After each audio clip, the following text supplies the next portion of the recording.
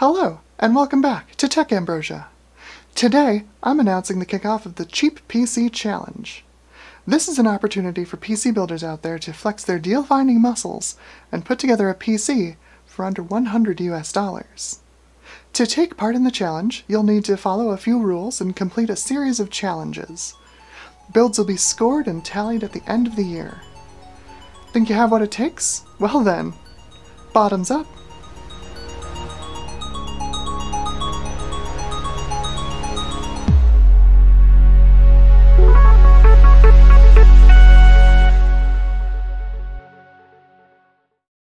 The idea for the Cheap PC Challenge came to me, like most of my ideas, in the shower.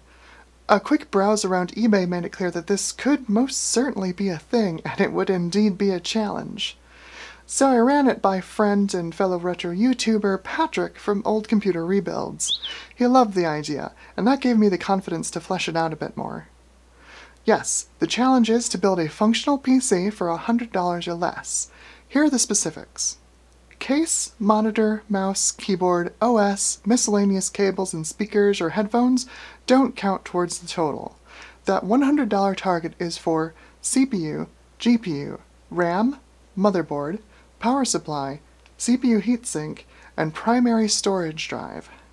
You can use any components from any era, but be mindful of the challenges you'll need your finished build to complete.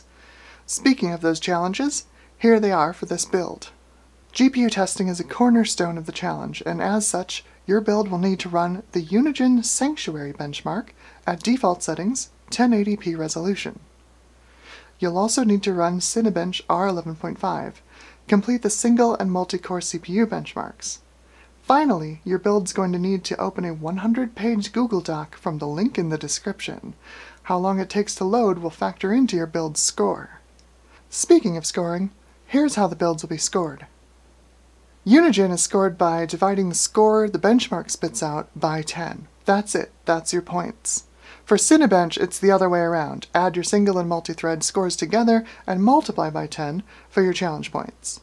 And finally, for the Google Doc, scoring is 60 minus the number of seconds it takes to load the whole document, averaged over 3 runs. Finally, there is scoring for the prices of the components. You get 1 point for each dollar under 100 your build totals up to be, and minus 5 points for every dollar over 100. I won't disqualify you if you go over $100 by a smidge, but please try and keep it under 100. That's the spirit of the challenge. Shipping is not counted in the parts cost, to try and level the playing field between folks who only have access to used PC parts online versus folks who are still lucky enough to have access to local computer parts stores or scrapyards. The second part of this challenge is figuring out what you can do with this PC now that you have it. Be creative. Try to find the most ridiculous thing you can get it to do. You might be surprised at what such old and low-end hardware is actually capable of. I'll be entering this challenge as well. I really have no idea what I'm gonna build. Maybe I'll try to run machine learning on a GCN 1.0 graphics card. Or install Haiku OS on an old thin client. I don't know. I'm excited to see what you come up with as well. Here's to building success, and may the PC parts be ever in your favor.